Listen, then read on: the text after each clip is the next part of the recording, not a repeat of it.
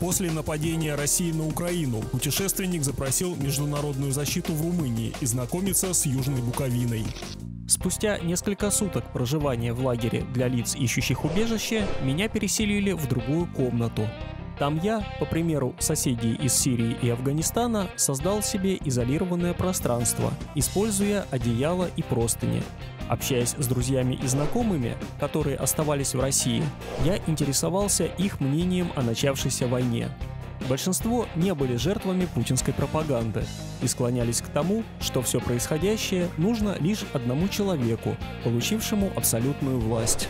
А знакомая из Питера рассказывала, что из 1000 солдат, отправленных в Украину из города Луга, 400 уже мертвы, хотя в новостях утверждают, что потерь нет. Она же за 2 дня до начала войны, когда я пошел в Киеве в ЗАГС за украинским свидетельством о рождении, писала, что мне лучше убегать, так как уже получен приказ все бомбить и всех убивать.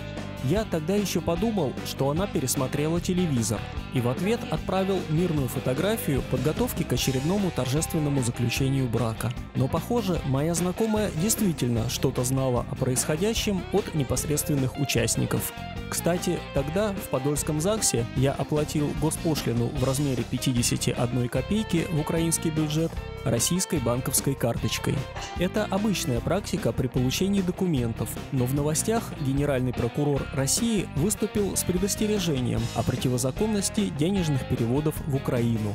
И действительно, при буквальном прочтении Уголовного кодекса получается, что государственная измена – это не только разглашение секретных сведений, но и оказание финансовой, консультационной и вообще иной помощи государствам, которые российские власти назначат врагами. Мои соседи по комнате на весь день обычно куда-то уходили, а я ждал, когда мне оформят личную карту, с которой можно будет спокойно путешествовать по соседним городам. Каждое утро, да и в другое время суток, через приложение киевского транспорта приходили оповещения о воздушной тревоге. Раньше я слышал о таком только из истории и с трудом осознавал, что в 21 веке жители почти 3-миллионного города вынуждены спускаться в подвалы и другие укрытия из-за того, что руководство соседнего государства решило их бомбить. Как и не мог представить, что солдаты армии моей страны будут, как воры, красться по опустевшим после авиаударов улицам мирных городов. Употреблять внушаемое с детства выражение «наша армия» я не могу еще с 2014 года. Тогда, в феврале, мы путешествовали автостопом по Заполярью, и в Печенгском районе Мурманской области на дорогах стала часто попадаться военная техника – грузовики, гаубицы, танки на тралах. Несколько водителей, служивших в армии по контракту, с тревогой рассказывали, что буквально завтра их отправляют в Севастополь. А возле одной из военных частей, в которой, несмотря на выходной день, было очень многолюдно, судя по количеству припаркованных машин, меня остановил патруль. Военные рассказали некоторые подробности происходящего и пояснили, что об этом никто не должен знать, поэтому меня задержали для проверки.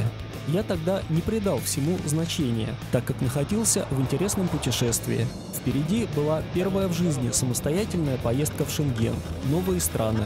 А позже в норвежском Киркенесе мы смотрели новости о том, как в крымских городах появились люди с оружием и в российской военной форме, но без знаков различия. Путин тогда утверждал, что кроме официально служивших на базе Черноморского флота, других российских военных в Украине нет, и этих людей, сыгравших не последнюю роль в аннексии Крыма, стали называть «зеленые человечки» или «их там неты». А сейчас, видя кадры последствий бомбардировки жилых домов, мне тяжело называть сделавших это военных российскими. Наверное, проще все-таки говорить «путинская армия». В лагере жил черно-белый кот, вполне общительный и привыкший к вниманию. Конечно, наличие животных создает, что ли, более домашнюю атмосферу. Наконец, мне оформили временные документы, и я отправился на железнодорожную станцию. Платформа, расположенная совсем близко к центру города, была построена меньше 3 лет назад, когда по этой дороге возобновили пассажирское движение, закрытое в 2012 году.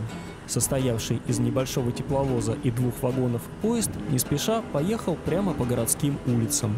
Утром мне выдали временную карту лица, ищущего убежище, Пока мой запрос рассматривается, она будет выполнять функции и паспорта, который сразу забрали, и вида на жительство. Меня почему-то несколько раз предупредили, что если покину территорию Румынии, то сразу получу отказ в убежище. Но я так и не понял, как можно пересечь границу, имея только вот такие документы. Мы проезжали мимо складских терминалов, к которым подведена железная дорога с шириной колеи, используемой в странах бывшего СССР. На путях стояли вагоны российских железных дорог, которые, видимо, не скоро смогут вернуться обратно.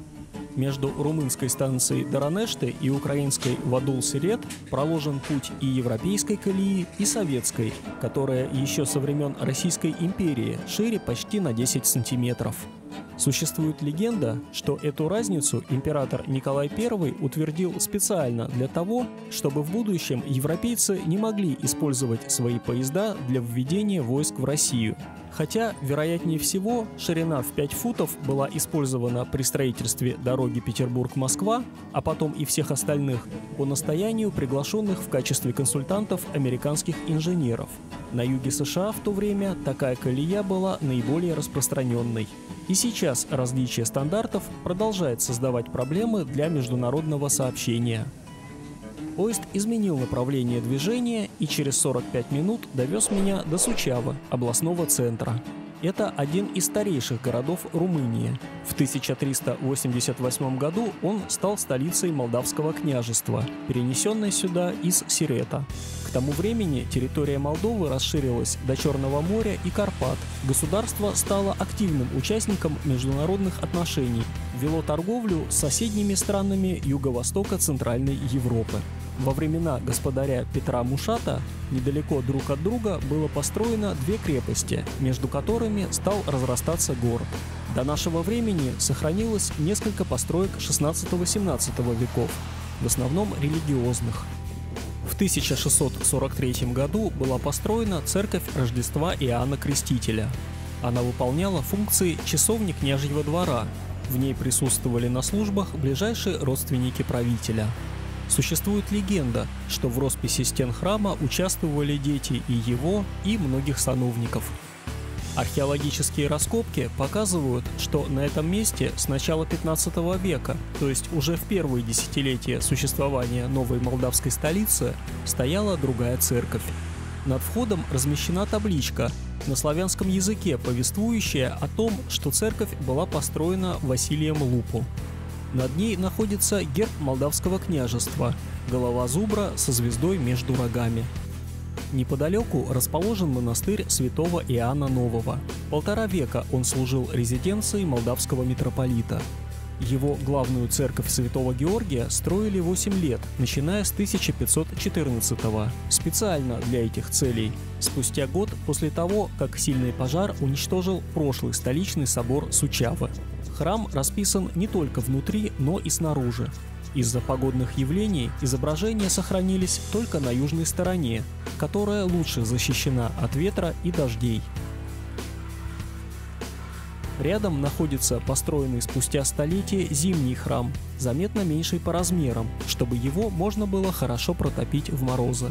Изображения на стенах рассказывают об Иоанне Новом, византийском торговце. Капитан корабля, с которым Иоанн поспорил на религиозные темы, передал его местным властям после прибытия в порт города, который сейчас называется Белгород-Днестровский. Сцены из его жизни изображены и на еще одной церкви монастыря. После бесед и настойчивых предложений поменять веру на огнепоклонничество, Иоанн не отказался от христианства, за что был избит палками, привязан к хвосту коня и обезглавлен.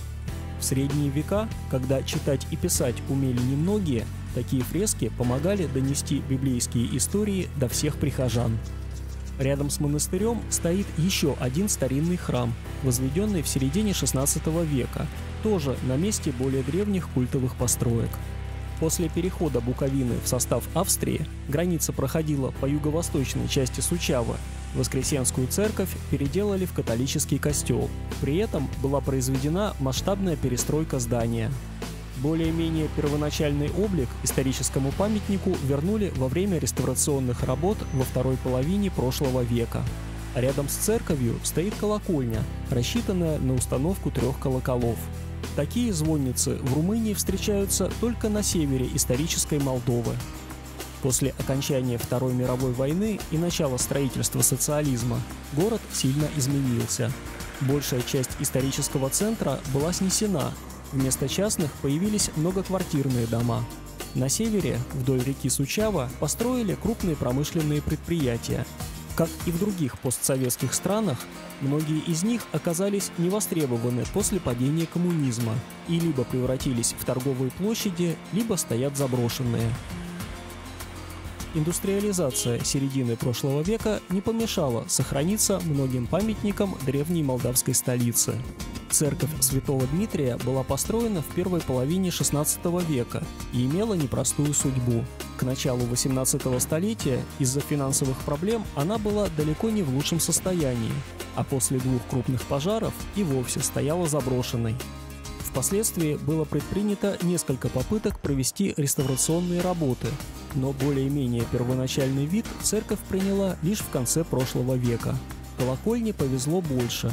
После реставрации в 1845 году ее, как самое высокое строение города, долгое время использовали в качестве пожарной каланчи и поддерживали в хорошем состоянии. Недалеко можно увидеть руины Королевского двора.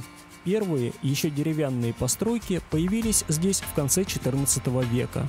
Потом на их месте был сооружен каменный дворец с жилыми комнатами, церемониальными залами и другими административными помещениями.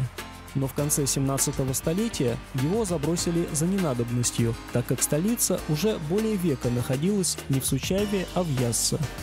Я отправился дальше, в сторону цитадели, для чего вначале нужно было спуститься в низину, а затем подняться по крутой лестнице на холм. Наверху установлен конный памятник господарю Стефану Великому, правившему Молдавским княжеством 47 лет во второй половине 15 века. Неподалеку расположен музей деревянного зодчества, но побывать в нем я решил во время следующей поездки в Suceavу и сразу направился в сторону цитадели. Изначально, в конце XIV века, возле города построили 2 крепости, но вторая, западная, была практически сразу разобрана, и сейчас от нее почти ничего не осталось. Это же укрепление неоднократно использовалось по прямому назначению, перестраивалось и расширялось. В следующем выпуске путешественник подробно познакомится с Suceavской крепостью и побывает в зоопарке города Радauti.